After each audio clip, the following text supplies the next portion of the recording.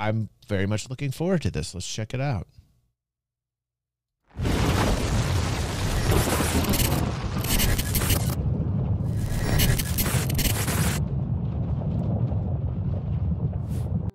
Hello and welcome. Today, we're going to be testing out the recently released Drake Cutter starter ship. We'll be comparing our test data against other ships that also come in starter packages. Cool.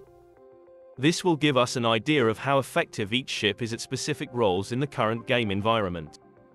And if you stick around, we'll let you know how you can take home a brand new Drake Cutter as part of a package including the game download, absolutely free. Everybody knows Drake's the best manufacturer.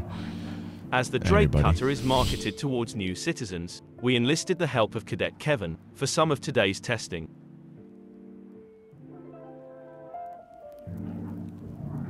I'm sure Drake's gonna win. If you're interested in winning the ship, rest assured knowing we'll patch it up like new before giving it away.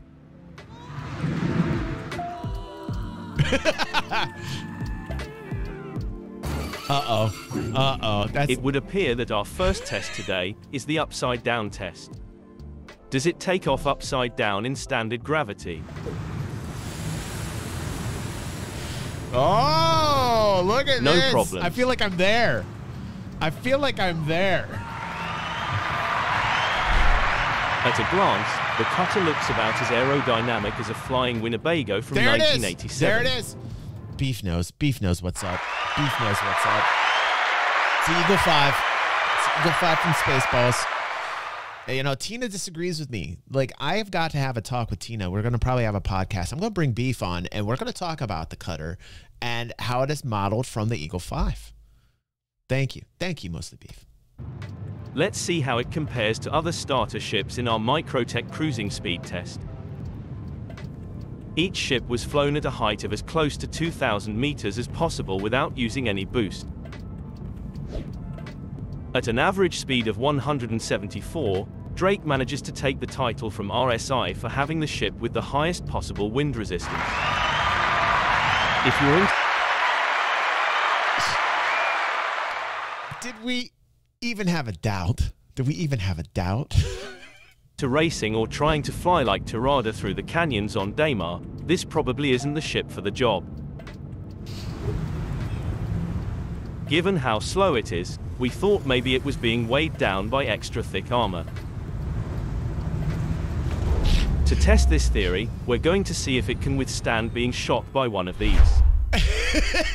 Distinguished for its service in the Second Tivaran War, the Tumbril Nova battle tank is known for packing quite a punch.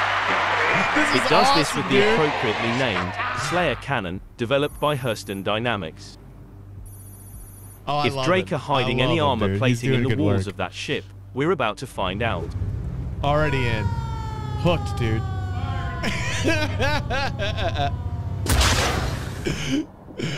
Yahtzee!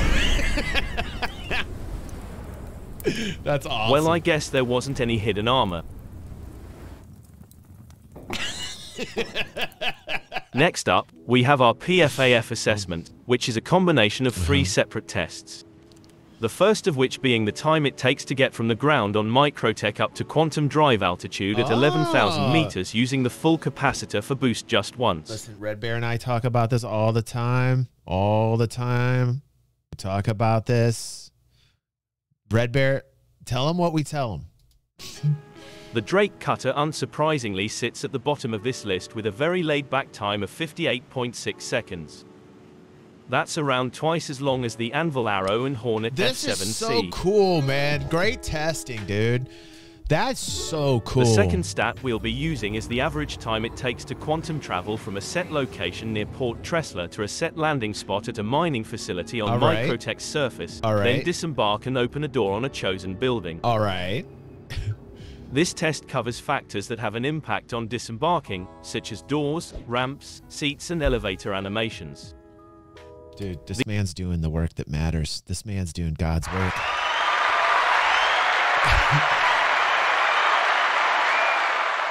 This is such a great idea for a video, dude. This is such a great idea for a video. This is the type of guide that you do not see. Can I?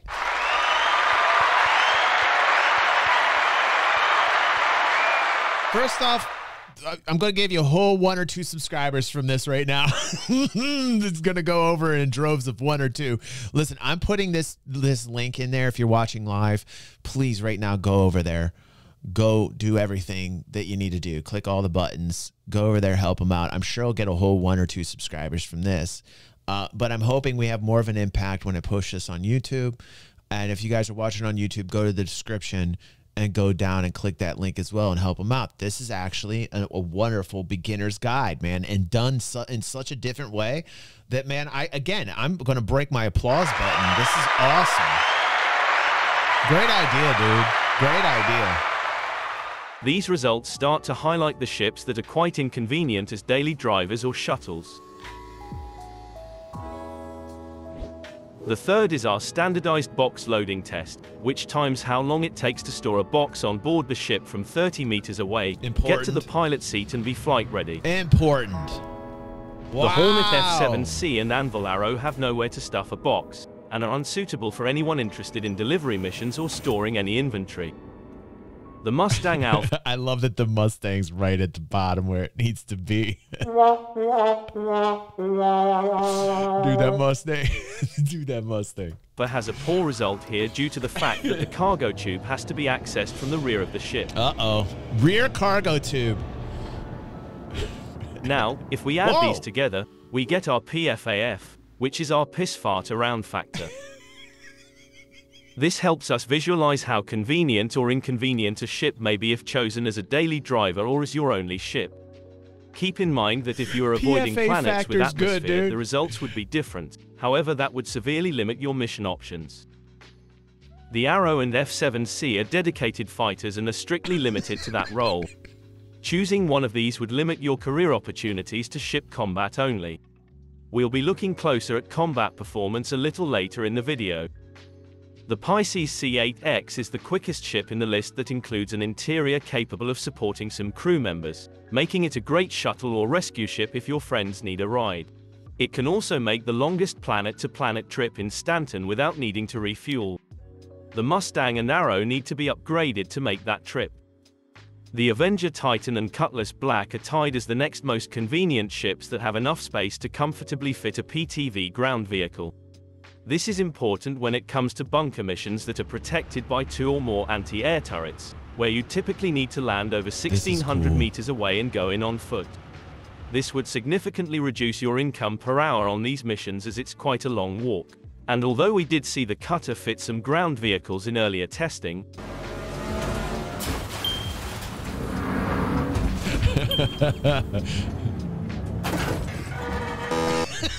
it still struggles to get anything done in a reasonable time, and from now on, I'll be referring to it as the struggle bus.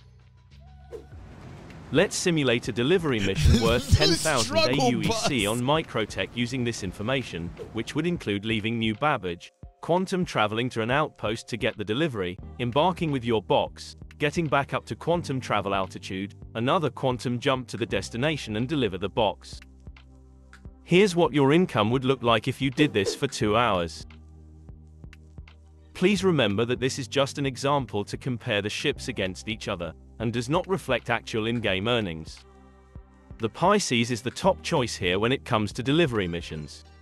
Struggle McStruggle Bus manages to place in the top 10 here. Amazing. Struggle Bus.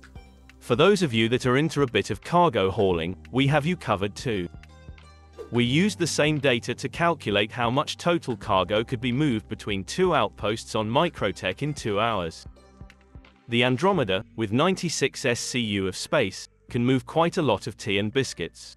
Moving 4 SCU of cargo at the speed of an elderly wombat, our featured new ship from Drake takes 8th place here. If you stick to trade routes that don't get atmosphere involved, the struggle bus would be roughly tied with the Pisces and Mustang Alpha if you were to equip the same quantum drive in each ship. Moving on. Up next we have the MOB-012 test, which is one of my favorites. We've asked Cadet Kevin to land the struggle bus the right way up in this lovely open area and await further instructions. This is an MOB-012. Better. This is awesome. Nothing is impossible. Do it. Make your dreams you, Access. Thank you, dude. I appreciate you. Thank you. Known as the Colossus Bomb. You'll probably come across one or two of these if you try out the Jumptown event. Once Cadet Kevin notices the bomb, we'll see how far he gets before it hits the ground.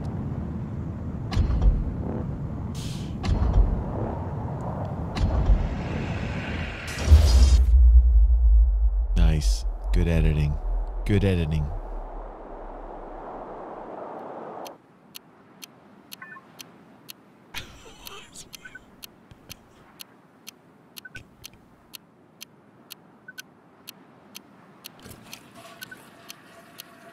He's in the bathroom. He's in the bathroom. There we go. There we go.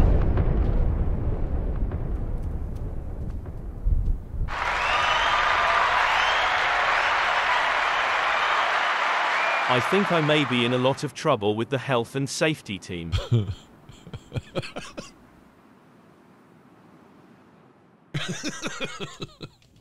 Let's talk about maneuverability, which is probably the most important factor for ship combat in the game's current state.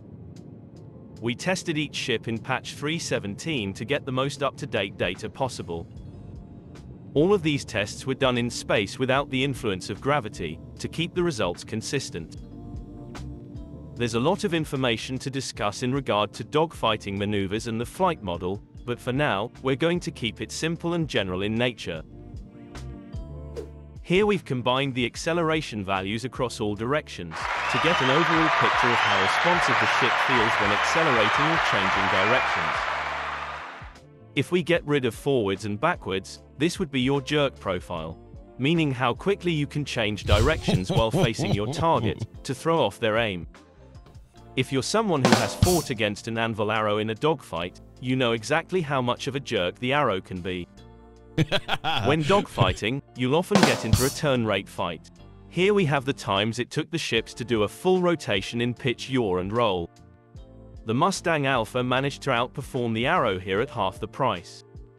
The lower in this list the ship is, the more of an issue it becomes to get a shot on small fast ships.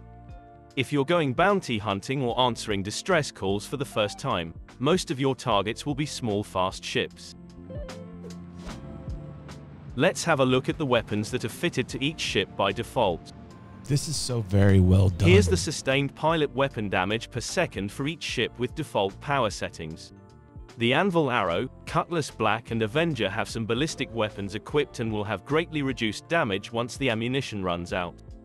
The F7C and Aurora have spare slots to fit more weapons. The storage mod on the F7C can also be swapped for a big size 4 weapon. If your turrets are manned, your total output looks more like this. And here's the total missile payload for each ship. Missiles have had a fair share of bugs over the years, but when they're working properly, the Andromeda is a hell of a missile boat with its 52 missiles. The Cutlass Black is also fairly well armed here, coming with 8 size 3s and 8 size 2s. When it comes to shields, we only counted a single face for ships with multiple shield sections, to represent the total hit points facing a single direction. If we add on nose and body structure hit points, we get a very rough idea of the beating each ship can take. The other cool thing is he's comparing real life value as well. I think that's great. Not only is he taking the ships and giving you the statistics on them in every possible form and fashion, but he's also comparing it to what you're spending in the real world. The armor system we have currently is just a placeholder for a more complex, fully physicalized system, so eventually this graph will be meaningless as your survivability will be more about not being shot in a vulnerable part of your ship or having an important part of your ship blown off. In my opinion, agility and firepower are better ways to measure survivability than durability. For the time being, and also considering the fact that Drake often have higher damage resistances on their armor, the struggle bus should be a pretty tough nut to crack. Cadet Kevin should just about be recovered from his clone regeneration by now, right on time to help us with our last 2 tests. Kevin's last task is to fly the ship from Port Tressler to Daymar, where we'll rendezvous at a bar for a few beers before preparing the ship to be given away. We may or may not have had Kevin's medication dosage adjusted for this first part. The aim here is to see how difficult it is to access the ship when in roughly the same state as a typical Drake owner would be in most days of the week.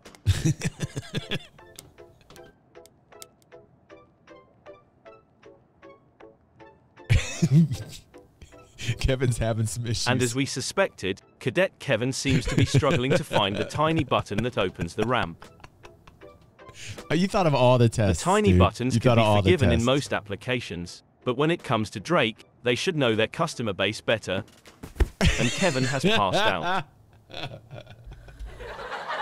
We assisted Kevin with his med overdose by giving him some more meds, and got him into the pilot seat for the final part of the test. One feature that is important to many of Stanton's pilots is a ship's ability to keep certain goods hidden from those pesky security scanners. Unbeknown to Kevin, we've hidden a small container on board as best we can, containing a harmless synthetic substance that registers on security scanners the same as an illegal drug would. If Kevin makes the full trip without being hassled by security, then maybe the struggle bus has at least one use after all. Now, we'll cut ahead to Kevin's arrival on Daymar, and let you know how his trip went. Local security forces have confirmed that the man in the medical gown had been stopped for a routine security search when the standoff began. Witnesses report that the man was arguing with the officers that were conducting the search, and had managed to snatch a firearm from one of the officers, and is now holding 2 officers as hostages. Due to unforeseen circumstances, it doesn't look like the struggle bus is going to be ready to give away. To make it up to you, we've upgraded the prize to this Pisces C8X. The Pisces C8X is the most convenient ship we tested today, and is versatile enough to get you through most types of gameplay currently available in the Stanton system. The metallic red paint and game download is also included in the prize. Anyone who is subscribed to the channel and comments on this video is entered into the competition. Wow, did you guys hear that? The winner will be drawn at 12 p.m. Listen. UTC on the 15th of March. And then wow, guys. Okay, you want to get involved in a giveaway as well? That's another reason to go over there. I'm putting that link down again for people. You want to get in on that giveaway? Click that link. Go over there, comment, like the video, go help them out, share the video, get it out there. I think this is a wonderful way. How many views does this have right now? Let's help our friend out. Mostly Shenanigans, also known as Mostly Beef, who's here live with us right now. He only has 34 views on this, which I'm shaming the Star Citizen community right now. Oh, that's the wrong button. I keep pushing salad vibes. That's the wrong button. You're the same color. Pepe, can you switch the colors for me, please? Thank you. Shaming, back to shaming. Shaming the Star Citizen community for not helping out this awesome gem of a man who's making some really funny content. Only 3 likes. I just gave it 4. I'm not going to enter. I'm not going to enter it, so I'm not going to comment, but I will like it. But if you guys want to enter the giveaway, go over there, go down here and comment, for God's sake. Give the man a comment. Give him a subscription. I am subscribed. I love his content. He's getting, like, so much better the more that, by the way, it's getting so much better, man. Like, this is so engaging, especially when it's a new player guide, dude.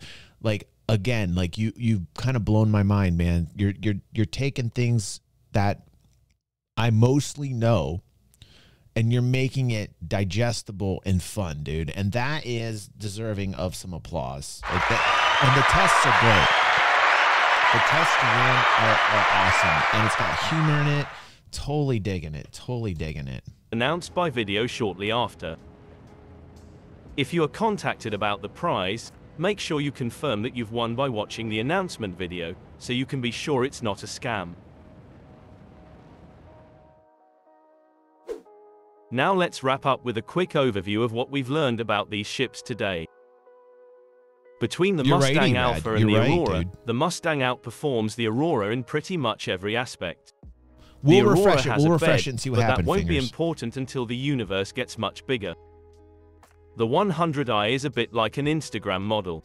Looks fancy and has nicely molded plastics, but doesn't really offer anything else. That's because it's The origin. Avenger Titan offers more earning opportunities than the C8X due to its ability to carry a PTV, and is also a bit more capable in ship combat than the C8X or Mustang Alpha.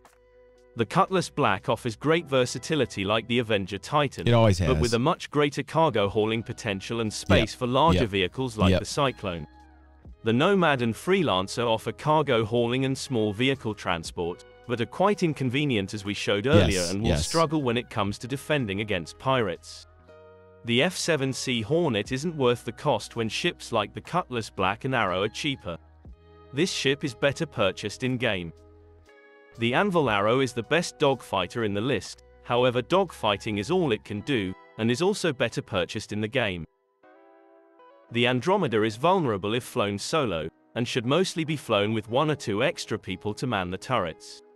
For very high or extreme risk bounty hunting, the Andromeda would be the top pick. As for our feature ship, the Struggle Bus, it has no real purpose just yet. It has a bathroom, a bed, and a lot of fuel, and but those enough. won't be useful until the ship. Star Citizen universe expands in size with systems like Pyro, which could still be a fair while away. Thank you for watching, and I hope you have enjoyed the video. If you see a video linked in the top left corner, it'll mean I've created an amendment video due to significant changes in the information provided. Oh, that's great. The bottom left is reserved for the giveaway announcement. He's gonna update it. That's awesome. I think that's great, and you're gonna continually update that. That's perfect. Wow, I'm gonna give that some applause. Let's go over there and see what effect we have as the DG360 Army while we're live here. Currently standing at 703 subscribers with 4 likes and 34 views. Let's refresh here and see what we did. Hello and welcome. Let's see. He is now at 713 subscribers with 18 likes and 132 views. You guys, thank you. That's super nice. That's a nice little bump. Now, keep it going. Keep it going. Again, I'm going to put this link here for everybody live. If you didn't click it, do that. That's a nice little bump for you, buddy. Sorry, it's not more, but it's a bit of help, and I hope that you get much more help. And everybody that's watching this on YouTube, go down to the description, click on our friend Mostly Shenanigans, aka Mostly Beef. Go click that description down below. Help the man out. I think that was a wonderfully edited video. I had a great time watching that. Very informative, very funny. And the guy deserves at least 1,000 subscribers, for God's sake. Go down and let's get him to 1,000 subscribers. And you have a chance to win. So enter it. Get in the giveaway. I'll try and get this out. Actually, I'll try and get this out this weekend if I can. I'm sorry if I cannot. But to keep things relevant, Pepe, we need to get this video out as soon as we can. All right, guys. Listen, let's get back to the show. Let's get back to the show.